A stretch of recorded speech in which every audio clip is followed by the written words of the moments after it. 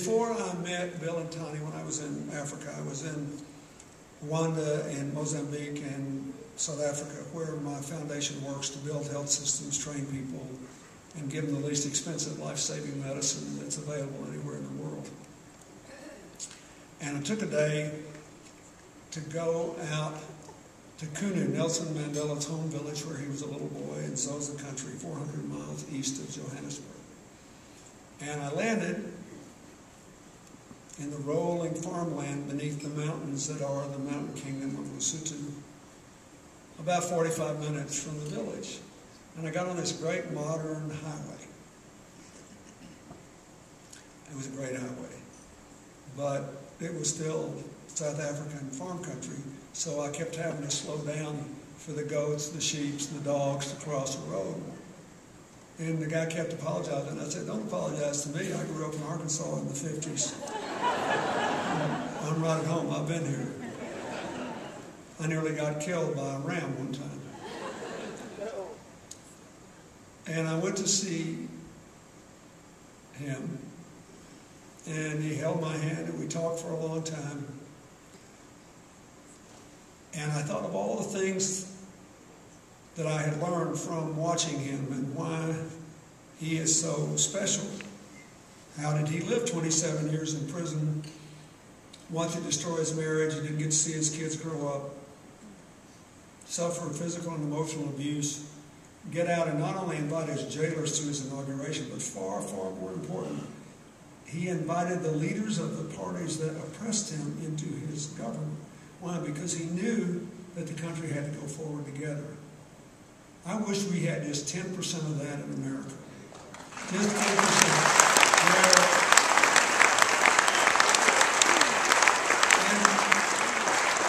And he knew that even he, as a great man who had suffered grievously, could not possibly be right all the time. Nobody's right all the time. The broken clock is right twice a day.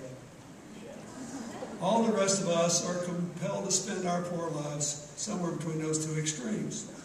Hopefully we get it right more than twice a day. And sadly, we never get it right all the time.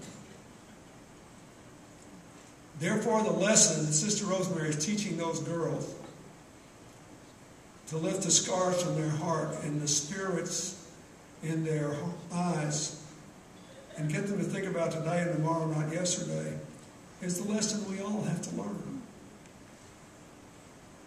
Mandela told me once, I said, you know, you're a very great man, Mandela, but you are also one cagey politician. So it was really good politics to put your jailers in the inauguration and to put the leaders of the parties that sent you to prison in your government. Now tell me the truth. When you were finally walking out of prison that last time, it was a great day, and early Sunday morning in Arkansas, I got my daughter, not quite 10, up and set her up on the kitchen counter in the governor's residence, and we watched it. I said, tell me the truth. Didn't you hate them all when you were walking out of prison for the last time? And he said, well, of course I did, briefly. But I thought to myself, they have had me so long. They took everything from me until I decided not to give my heart and my mind away. That they could not take without my permission. And I realized if I allowed myself to hate them when I got out of the compound, I would still be their prisoner. I wished to be free, and so I let it go.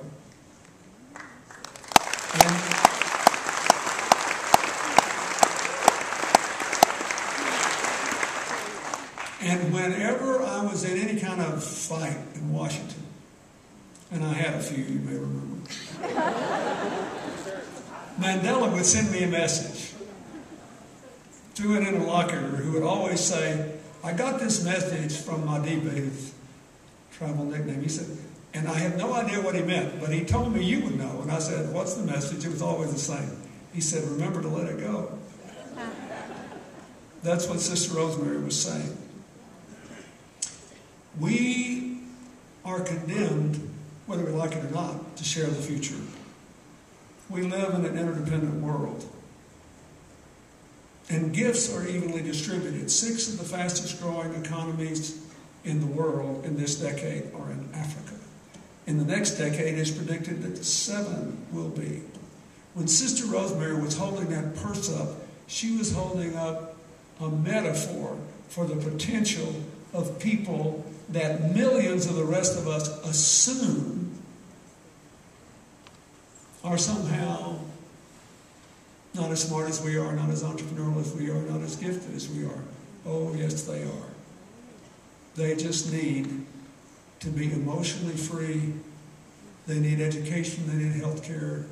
They need people who are pulling for them.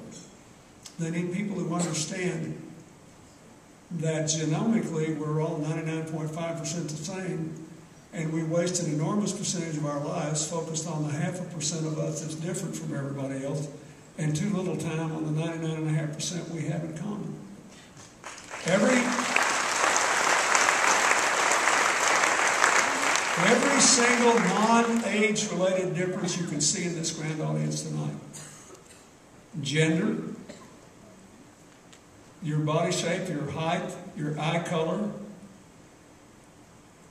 everything you can see is rooted in 0.5% of your genome.